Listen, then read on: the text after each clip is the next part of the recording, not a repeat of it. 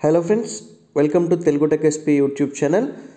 మనకి ఈ టాపిక్లో మనం డిస్కస్ చేయబోయేటువంటి మోడల్ క్వశ్చన్స్ కావచ్చు, ప్రాక్టీస్ క్వశ్చన్స్ కావచ్చు, ఏవైతే ఉంటాయో ఇవి మనకి వెటర్నరీ ఎగ్జామినేషన్కి చాలా ఇంపార్టెంట్ క్వశ్చన్స్ అన్నట్టు. కాకపోతే నాకు ఈ టాపిక్ మీద మనకి బిట్స్ అనేటువంటివి తెలుగు మీడియంలో ప్రిపేర్ చేయడానికి అయితే అవ్వలేదన్నమాట. అంటే మ్యాక్సిమం మనకి ఈ కాన్సెప్ట్ మీద తెలుగు మీడియం బిట్స్ అనేటువంటివి అయితే అవైలబుల్గా దొరకలేదు. సో మిగతా వీడియోస్ వచ్చేసరికి తెలుగులోనే చేద్దాము. కాకపోతే ఇవి కూడా నాకు చాలా ఇంపార్టెంట్ బిట్స్ అయితే అని అనిపించింది.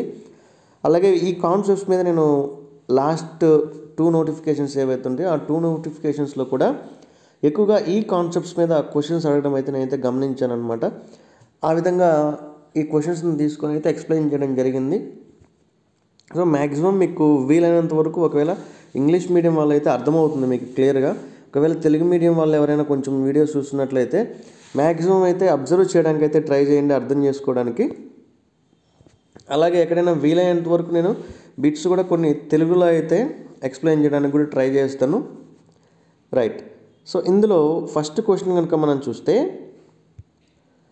Punched ulcers in అబోమాస్మస్ of cattle or characteristic of, అంటే అబోమాసమ్స్లో పంచ్డ్ అల్సర్స్ అనేటువంటివి వస్తుంటాయి అన్నమాట క్యాటిల్లో.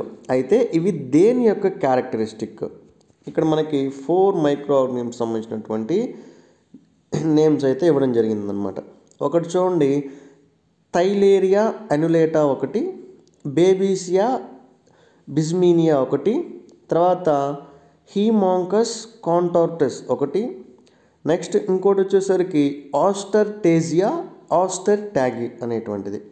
సో దీంట్లో వచ్చేసరికి అబోమాసమ్స్లో పంచ్డ్ అల్సర్స్ అనేటువంటివి థైలేరియా అన్యులేటా నుంచి వస్తున్నాయి అనమాట. ఈ బిట్ ఒకటే కొంచెం మీకు డిఫికల్ట్గా అనిపిస్తుంది, అంటే ఈ ప్రొనౌన్సియేషన్ కావచ్చు చూడడానికి. రిమైనింగ్ వచ్చేసరికి కొంచెం ఈజీగానే ఉంటాయి, ఒకసారి చూడండి. రైట్. ఇందులో సెకండ్ క్వశ్చన్ అయితే ఒకసారి చూద్దాం. Typical sign of రైపెండ్ యాప్సిసిస్. సో రైపెండ్ యాప్సిస్ యొక్క టిపికల్ సైన్ ఏంటి? స్వెల్లింగ్, వాపా, లేదంటే పెయినా, లేదా ఫ్లక్చువేషన్ వస్తుందా, లేదంటే పాయింటింగ్? ఇంట్లో మేజర్గా మనం చూస్తే పాయింటింగ్ అనేటువంటిది రైపెండ్ యాప్సిస్కి టిపికల్ సైన్గా మనం చెప్పొచ్చు అనమాట. Next, operation flood 1 was launched during. Operation flood 1 అనేటువంటిది ఏ టైంలో లాంచ్ చేశారు, ఏ ఇయర్లో? 1960, 1970, 1980 అండ్ 1982. ఆప్షన్ 2 అనమాట. 1970లో ఆపరేషన్ ఫ్లడ్ 1 అనేటువంటిది అయితే లాంచ్ చేయడం జరిగింది. When was the world environmental day celebrated? అంటే ప్రపంచ పర్యావరణ దినోత్సవం ఎప్పుడు? 5th జూన్, జూన్ 5వ తేదీన. Right side displacement of అబోమాసమ్స్ is usually caused after. అబోమాసమ్స్లో right side displacement అనేటువంటిది ఎప్పుడు జరుగుతుంది? Immediate post partum, 2 to 4 weeks post partum, ఇంకోటి వచ్చేసరికి డ్యూరింగ్ గెస్టేషన్, లాస్ట్ వన్ వచ్చేసరికి 9 to 12 months పోస్ట్ పార్టమ్. దీంట్లో 2 to 4 weeks పోస్ట్ పార్టమ్ తర్వాత జరుగుతుందన్నమాట రైట్ సైడ్ డిస్ప్లేస్మెంట్ అనేటువంటిది అబోమాసమ్స్లో. తర్వాత 6th question. The term that refers to the percentage of packed erythrocytes per unit volume of the blood is. మళ్ళీ ఒకసారి చెప్తాను చూడండి question. The term that refers to the percentage of packed erythrocytes per unit volume of the blood is differential count, haemoglobin, haematocrit, హీమోపాయిసిస్. 6th option C, హెమటోక్రాఫ్ట్ అంటాం, haematocrit. తర్వాత 7th question. Which of the following enzymes are present in the acrosome of the bovine sperm? Bovine sperm యొక్క యాక్రోజోమ్లో కింద ఇచ్చినటువంటి ఎంజైమ్స్లో ఏ enzyme ఉంటుంది? ట్రిప్సినా, ఎడినలైట్ సైక్లేజా, లేదంటే పిఎల్సినా? ఫాస్ఫోలైఫేజ్ C అంటాం అనమాట. ఈ పిఎల్సినే ఫాస్ఫోలైఫేజ్ సి, లేదంటే యాక్రోసిన్. దీంట్లో ఏది ఉంటుంది? యాక్రోసిన్ అనేటువంటిది బొవైన్ యొక్క స్పోమ్ పైన యాక్రోసోమ్గా ఉంటుందన్నమాట. Next 8th question. Which of the following is the smallest compartment of the ruminant stomach? Ruminant స్టమక్లో కింద ఇవ్వబడినటువంటి వాటిల్లో అతి చిన్నదైనటువంటి కంపార్ట్మెంట్ ఏంటి? Rumen, reticulum, ఒమాసమ్, ఎబోమాసమ్. దీంట్లో ఏది? రెటికులం అనేటువంటిది చిన్న కంపార్ట్మెంట్ అనమాట ruminant స్టమక్లో. Blood is added in blood medium agar at following concentration. Blood medium అగార్లో blood అనేది ఏ కాన్సన్ట్రేషన్లో యాడ్ చేయడం జరుగుతుంది? 5 to 10%, 15%, 20% అండ్ 2%. 5 to 10% అనమాట. 5 to 10% కాన్సన్ట్రేషన్ మధ్యలో. Next 10th question. The 5 carbon sugar compound present in DNA molecule is.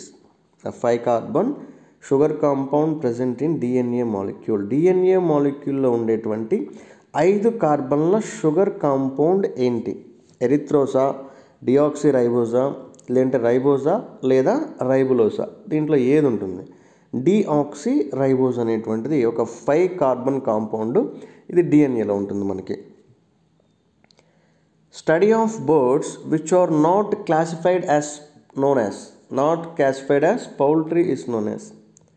అంటే పక్షుల గురించి చదివేటువంటి study, అదేవిధంగా అది పౌల్ట్రీకి సంబంధించినటువంటి క్లాస్ కింద కాకుండా వస్తుందన్నమాట. ఇట్లాంటి క్వశ్చన్స్ కొన్ని డిఫికల్ట్గా ఉంటే కొద్దిగా జాగ్రత్తగా అబ్జర్వ్ చేయాలి. దీన్ని ఏమంటారు? పౌల్ట్రీ సైన్స్ అంటారా, ఆర్నిథాలజీ అంటారా, బర్డ్ సైన్స్ అంటారా, లేదా పౌల్ట్రీ ప్రొడక్షనా? ఇంట్లో ఆర్నిథాలజీ అంటాం. అంటే ఈ రెక్కలు ఉన్నటువంటివి పౌల్ట్రీకి సంబంధించినటువంటి, అంటే కోళ్ళు కాకుండా మిగతా ఏముంటాయి మనకి? బర్డ్సే కదా. అప్పుడు బర్డ్స్ గురించి చదివే స్టడీ ఏమవుతుంది? ఆర్నిథాలజీ. అట్లా. Next 12th question. Inhibition of aggregation of platelets. దీంట్లో ఏది ఇన్హిబిట్ చేస్తుంది ప్లేట్లెట్ యొక్క అగ్రిగేషన్ని? ఆస్పిరిన్, యూరోకైనేసు, థ్రోంబాక్సిన్ A2, తర్వాత స్ట్రెప్టోకైనేస్. ఇంట్లో మనకి ఆస్పిరిన్ అనేటువంటిది ప్లేట్లెట్స్ యొక్క అగ్రిగేషన్ని ఇన్హిబిట్ చేయడం జరుగుతుంది. గజ్రాయ్ gas is the fodder gas belong to group. గజ్రాయ్ gas అనేది ఒక ఫాడర్ గ్యాస్ అనమాట. అయితే ఇది ఏ గ్రూపుకు సంబంధించింది? సీజనల్ గ్రూపా, యాన్యువల్ గ్రూపా, పెరీనియల్ గ్రూపా, లేదంటే అసలు ఏది కాదా? దీంట్లో పెరీనియల్ గ్రూప్కి సంబంధించినటువంటిది అనమాట ఇది. తర్వాత which of the following will be the number of chromosomes in the sperm of A Sahiwal bull? Which of the following will be the number of chromosomes in the sperm of A Sahiwal bull? Sahiwal bull యొక్క క్రోమోజోమ్స్లో ఎన్ని ఉంటాయి అంటే స్పోమ్స్ సంబంధించినటువంటి ఆస్పెక్ట్లో? 30, 60, 50, 25. 14th option A 30. Skim milk production is a byproduct of. Skim milk powder is a byproduct of industrial, grain, cereal, roughage.